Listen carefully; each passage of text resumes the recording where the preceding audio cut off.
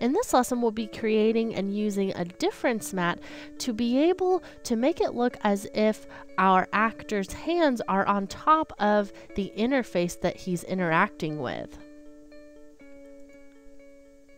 Okay, so right now you can see that if I zoom in on this, it doesn't have really convincing depth just yet, just because our actor's hands appear to be on the underside of that interface. So instead of going in by hand and doing a traditional rotoscope, that would take really just many hours to get that perfect, and we can use something instead called a difference mat that is going to really quickly be able to just give us the look that his hands are on top of everything. And you're going to be shocked if you've never used a difference mat before at how great this works.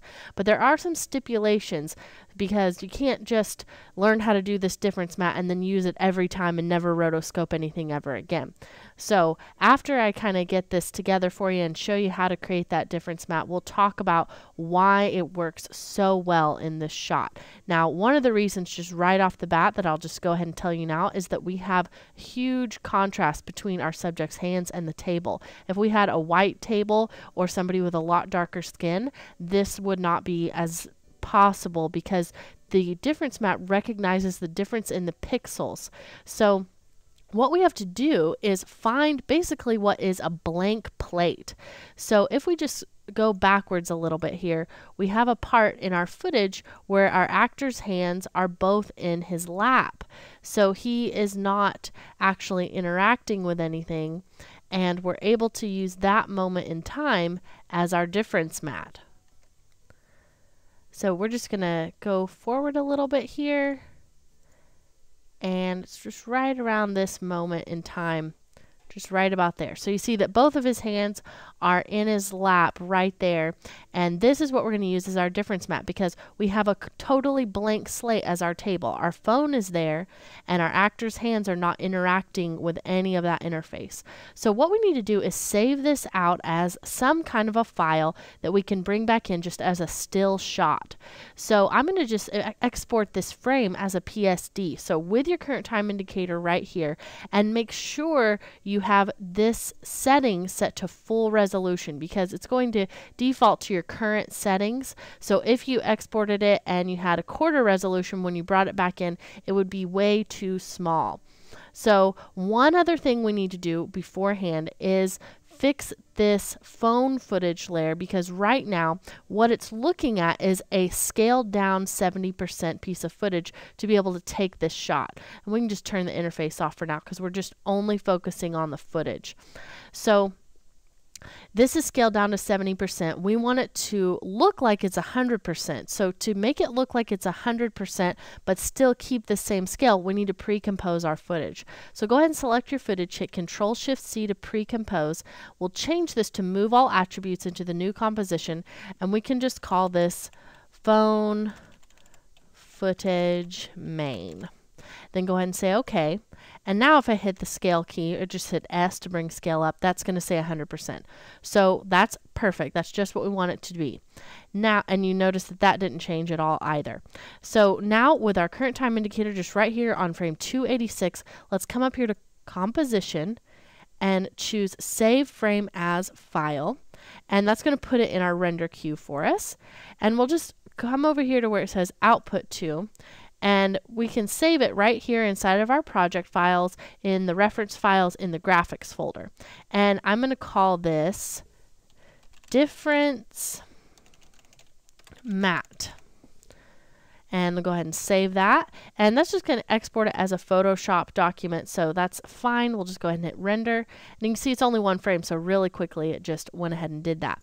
Now let's go ahead and import that. So go ahead and go to Import File and choose Difference Mat. Go ahead and open it up. And we don't need to worry about any of those alpha settings. Just set that to ignore, and then go ahead and say OK. And then we'll come over here to our main integrated comp where all of our pieces are sitting, and we'll grab that difference mat layer, and let's just drop this at the bottom of everything. Now if I did put it on top, you would see that there was no change because it's just basically a freeze frame of what we're seeing here. And it has exactly the same amount of data. It's not been compressed at all. So we'll go ahead now and let's open up our Effects and Presets panel to get that difference matte effect. So come up here to Window, choose Effects and Presets, and we'll just type in difference. And there it is right there. Now we want to add this difference matte to our footage. So come down here, drag it onto the footage layer, and I'm just going to put this on top of that interface layer so that the difference will be in between here, which is where you see that. So we'll go ahead and turn that on. And then let's just go to a frame where his hands are on top of everything. And right now, we are only seeing that frozen frame still. So go ahead, come up here to your interface, and we need to choose what difference layer we want to be using. So right now it's using itself, and so that's why nothing is moving as we scrub. So we need to come down here and choose difference matte as that layer. So you see that he moved a little bit. We were able to see that footage changing. And now it appears that his hand is on top of everything. Now, this was incredibly fast, and if we just kind of scrub through the rest of our footage, you'll be able to see that we've got just this great look here where his hand looks really like it's on top of everything. Every time he brings his hand onto this interface, it's covered up. So one problem we are having though is this kind of strange haloing look that we get with the difference matte at the bottom there. So what we need to do is grab that phone footage layer and duplicate it and put this underneath the interface. So basically we've just put that interface in between a layer that doesn't have anything on it as far as an effect, and then the affected layer is simply referencing the pixels of the difference matte to create that contrast for us. So we need to go ahead and grab that layer, hit Control D to duplicate it, and then we'll just drag it underneath the interface layer, and then make sure we delete the difference matte effect from that bottom layer. So you might want to take a look at my stacking order for a minute here just to see what that did and how that changed. So we've got our main photo footage with the difference matte effect. Then we have the interface in the middle. Then we have the footage with no effect on it. And then we just have our difference matte there at the bottom just so that our timeline can reference it. And you don't even have to have that turned on. You can turn the eyeball off if you want. It's still going to be able to look at the pixels and work properly. So really, just as this is, it's already really great, and you're able to it really looks like his hand is on top of everything. But if I zoom in here, we're getting just a little bit of a ragged kind of aliased edge. So we can come in here and really start to fine tune this. So let's just go back over here, choose that top layer, and just start to kind of play with some of these settings. So these settings right here at the top, we've already got those set up the way we want. We can come in and turn up that matching softness a little bit. And if I just bring that up just a little bit, you can start to see that that's softening out and just looking a little bit better. Now, you don't want to go overboard, because if I turn that just way, way up, then his fingers kind of start to disappear and I can see through him. So his hand starts to look a little ghostly. So I'm just going to turn this up to a 13. That's probably great right there. I don't want to lose any information though. So if you feel like you're losing too much, you can always turn that down a little bit more. And then we can even maybe turn down the tolerance a little bit if you wanted to, and then turn up the softness. So it's just kind of a guessing game between turning up the softness and down the tolerance. So just kind of work on that until you get that looking right. And then we can also turn up that blur as well, just a little bit, and that's going to help. Now the aliasing, you'll notice, isn't quite as bad as it was before, but we still have that slightly black halo there. So if you want to, you can come in here. I'm just going to turn this up a little bit more. And we can add a matte choker to this. So if you just type in matte, M-A-T-T-E, you'll see matte choker is right there. And that's going to help you to start to refine that matte.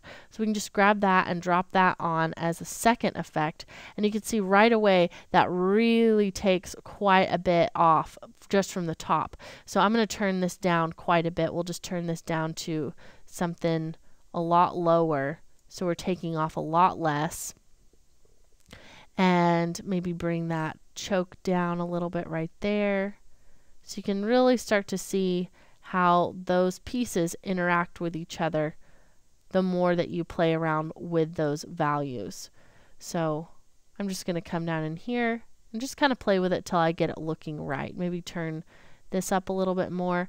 And this, you can see, is a lot more fine-tuned than playing with what we were using earlier. It's changing in a lot smaller increments. So it's very helpful with that. Maybe turn up that gray level softness a little bit just to kind of smooth that out. That might be just a little bit too much. Maybe put this somewhere around 60. And then we can come in here, maybe turn this down a little bit. You just got to kind of play with it just to get it right.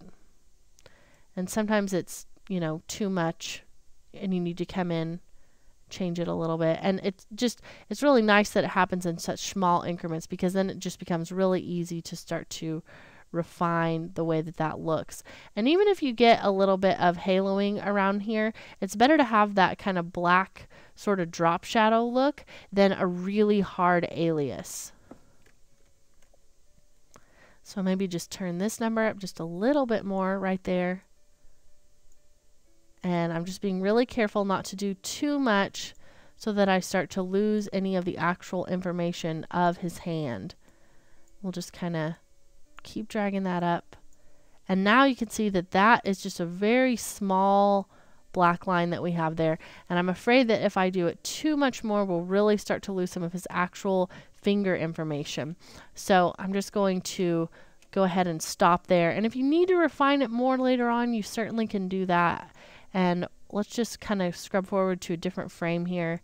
And it really looks like we're still getting quite a good bit of information. So I'm happy with the way that that looks. If you want to go in there and start to really try to change it up some more, really get that refined a little bit better, you absolutely can do that. But just using the difference mat and the mat choker together is a great way for you to be able to get those two effects and not have to go in and rotoscope everything out. Save you a lot of time.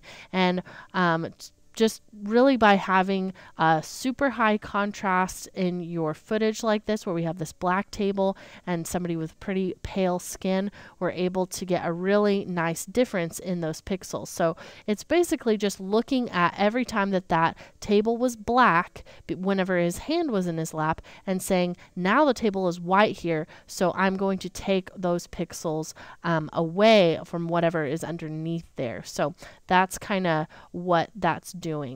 And really, because we have the other layer underneath that, that's why we're not getting any kind of weird haloing effect. So that's kind of why you get this sandwiching setup, and it really helps you to be able to create a really nice looking difference mat without changing your settings too terribly much.